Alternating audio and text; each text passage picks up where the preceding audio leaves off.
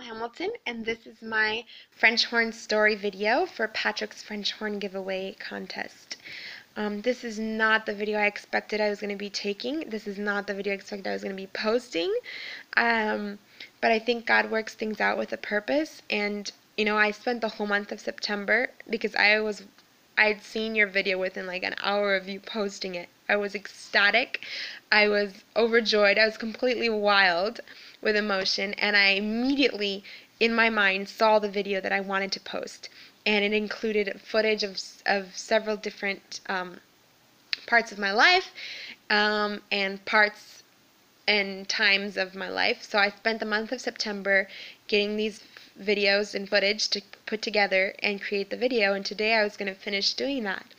And the time I had set aside, we got a call from a family friend. They were in an emergency situation and needed us to help them out. We just got back. It's 11 o'clock here. I don't even know if my video will finish uploading in time to actually participate in the contest. I really, really hope so. But God works all things together for good. So if not, then I had a fun time taking the videos, and it really encouraged me a lot. So, I'm 20 years old. I live in Mexico, in Torreon, Coahuila. I am an MK, and for those of you who don't know what that means, it's a missionary kid. I grew up as one here in Mexico. I was homeschooled as well. My family is very, very musical, and from a very young age, I was also kind of brought up musically, you could say. My grandmother, she actually played the French horn. She was a very good French horn player. Unfortunately, I never got to see her French horn, and I never got to see her play the French horn because I'm told that when there was family problems, my grandparents had 8 kids, and when they had some family problems when the kids were young, they had to sell her French horn. So us grandchildren never actually got to see her play the French horn or see her French horn, but she did play the piano, and it was my grandmother who taught me to play the piano when I was 5 years old.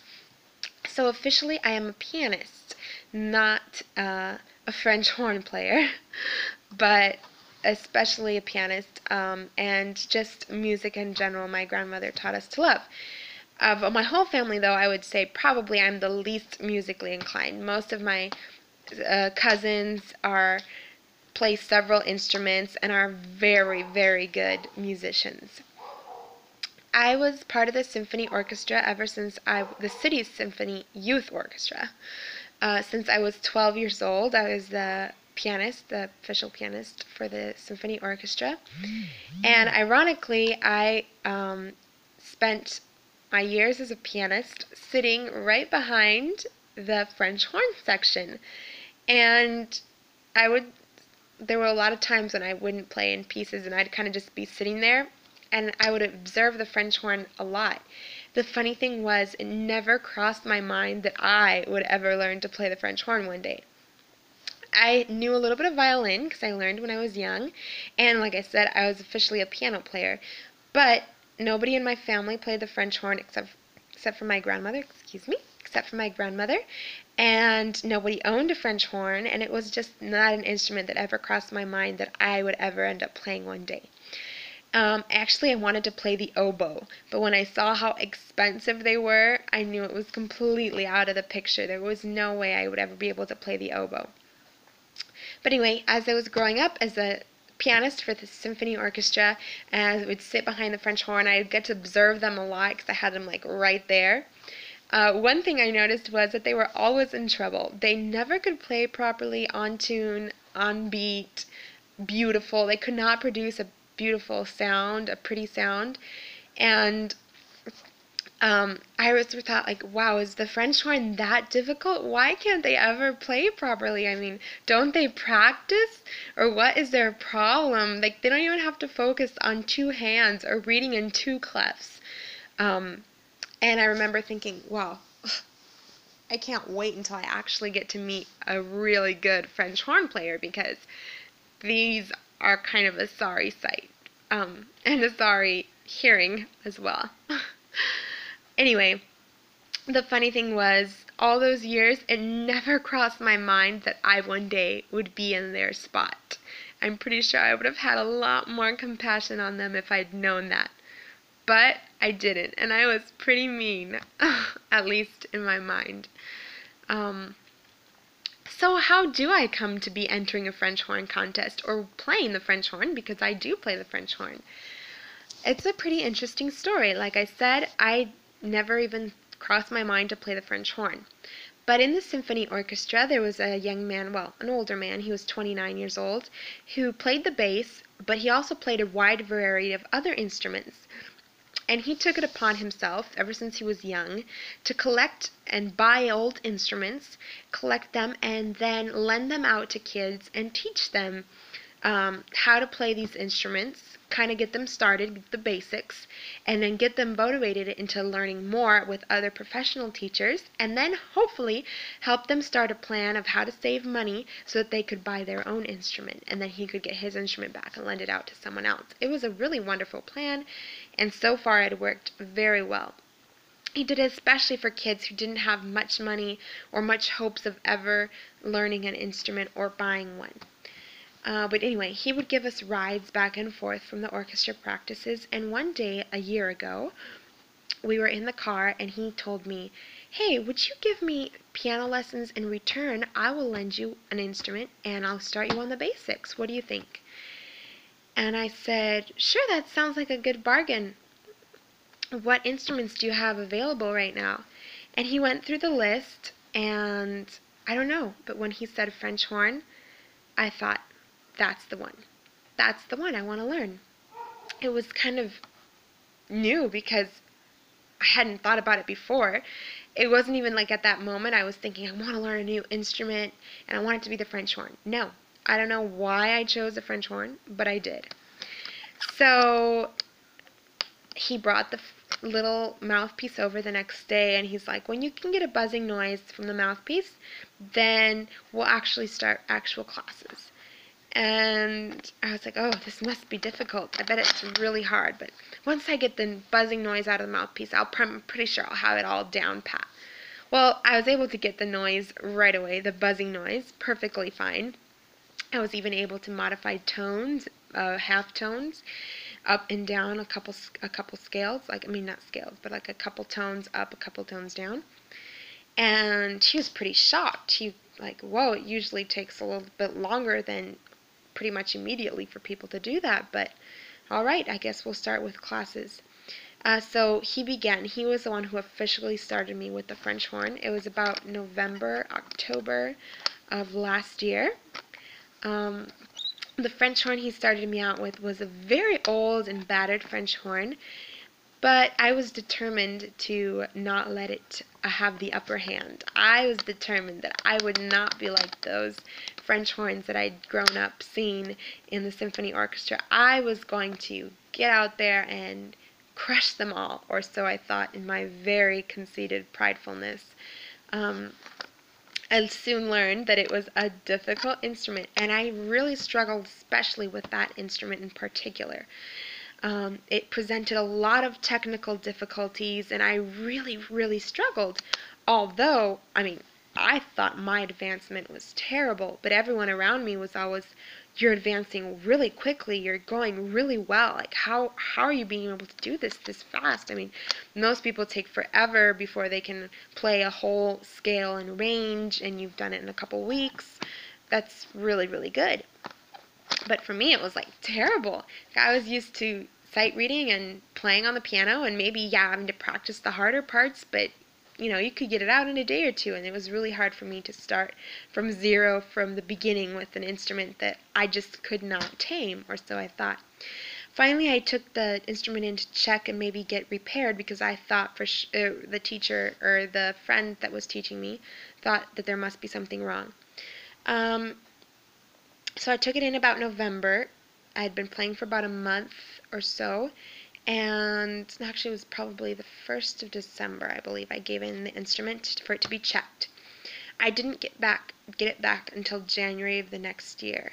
It was a heartbreaking time for me because I had fallen completely in love with the French horn, and I had really hoped over the winter vacations to practice a lot and to speed up my learning process in French horn.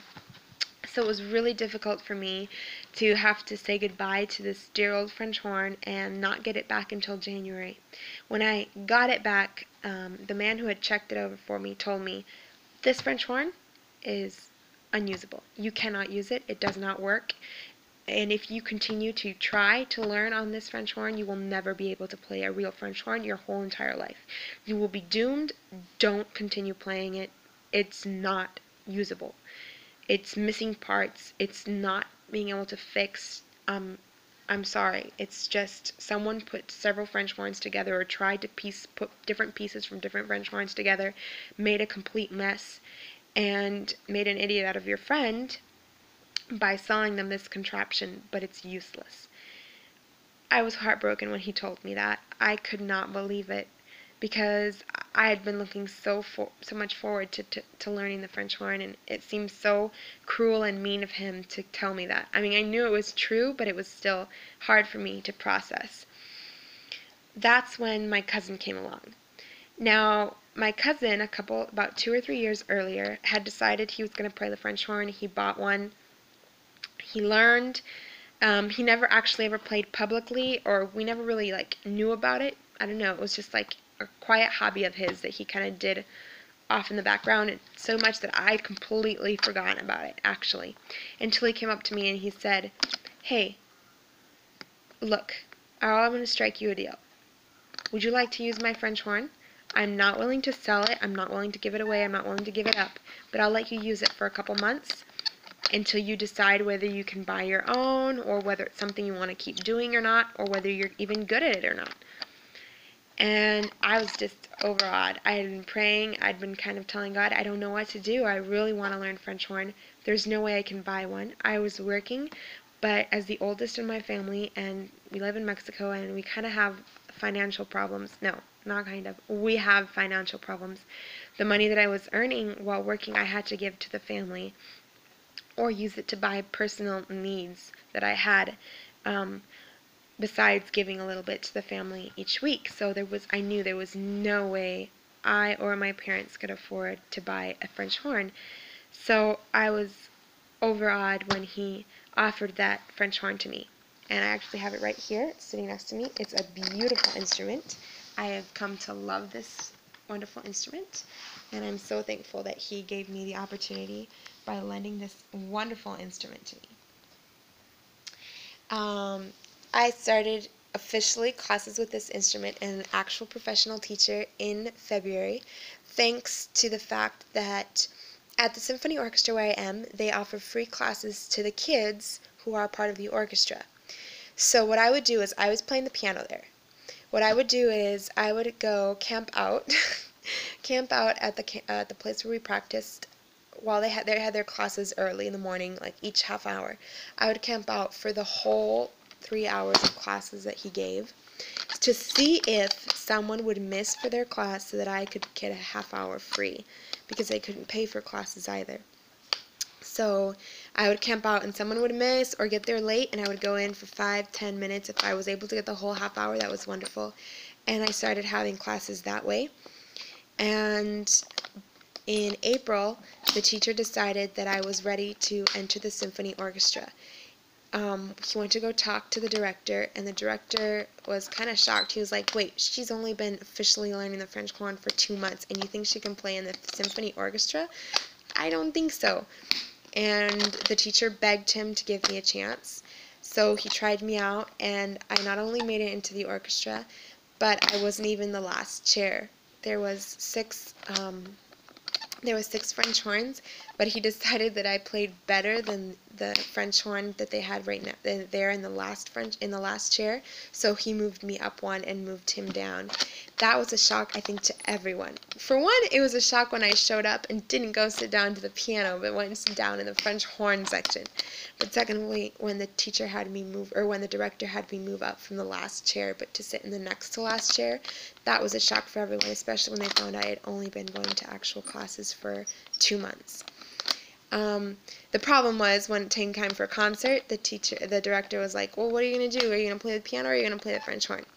Thankfully, they were able to find a pianist who stood in for me, and at the last moment, and I was able to play in June for my first concert, the French horn. I absolutely loved it and enjoyed it. The problem is, since then, I know any day now my cousin is going to ask for his French horn back. He's kind of getting restless. He plays the cello, actually, very, very well, but he's been getting restless a little bit, besides the fact that he hurt his arm quite badly, and it's really hindering him with continuing with cello. So I know that he wants, while he gives cello a break, he wants to do something, and I'm almost 100% positive that he will soon ask me for my French horn, which is not mine, it's his to begin with, so he can ask for it whenever he wants. But it will be heartbreaking because I will be left with nothing. I've tried saving up ever since, and every time I have a little bit of money saved away, I have to use it for some emergency situation, whether it be family or other issues that have come up. And I just haven't been able to set aside enough money for a French horn. So when I saw your French horn giveaway, it was kind of like, well, why not try? You know, why not try? Why not send in a video? Why not try for it? See what happens. And if not, you know what? It's okay. God will provide, and He's provided so far. He's instilled this love in me of the French horn. I think He's instilled a gift. I think that He's provided so far of a French horn, and every time I've come to a closed door or come to some difficult opportunity, He's always provided a way. So whether it's through your gift of the French horn to me, or whether it's providing either the money or a job with money that I can set away, and a situation won't arise in which I'll have to use that money, He will provide it. And I'm just really looking forward to that and praying for it, because I would really, really like to learn the French horn and continue learning the French horn to a professional degree. And I came upon your videos actually only a couple months ago, and I loved them. I love the way you play. I love your sound. And, well, the French horn really is new to me. All these, it's kind of new, because technically I've had it, or technically I started a year ago, but officially I say I started in February of this year. So everything the French horn world is new to me, but it's one that I've actually enjoyed for a long, long time. Well, I think this video is long enough. It's probably going to make the record for the longest video. I don't know how to be short and concise. I'm really sorry. I hope it makes it in time, and that it finishes uploading in time. But thank you very much for listening. For anyone else watching, I'm sorry if I bored you to death. But let me see. What did I want to close with? Well, like I said, this is not the video I originally planned. I took footage of me at my orchestra practice, me with my teachers. I took a video of the man who gave me the original French horn, with my original French horn that I learned on that was supposedly worthless and a piece of trash. I took videos of me playing. I took videos of here of Mexico, so you could get to see a little bit of the Mexican side of things in case you've never been to Mexico. But it didn't work out for some reason or other, so I'll just have to leave with this video. I want to thank you again very much for offering this opportunity, and, well, I don't think I have much else to say. That's my French horn story, a story of love, and a story of God's faithfulness and God's providing in my life. Well, I guess that's it. Thank you very much.